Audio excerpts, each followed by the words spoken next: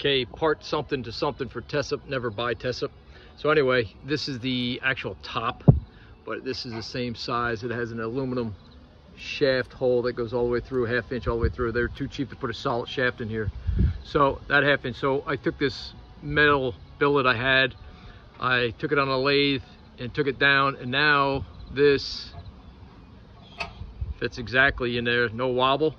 So this will actually be going from the bottom up.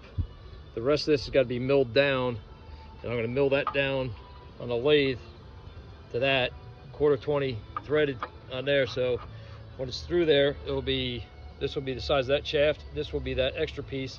So I'll actually go up in the tower.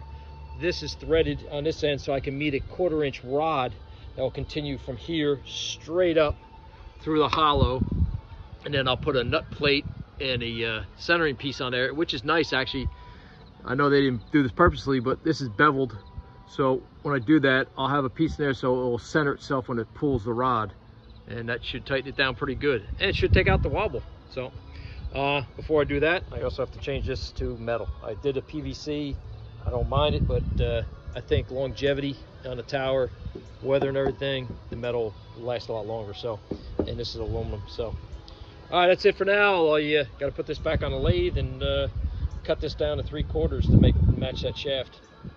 All right, till then, again, never buy Tesup.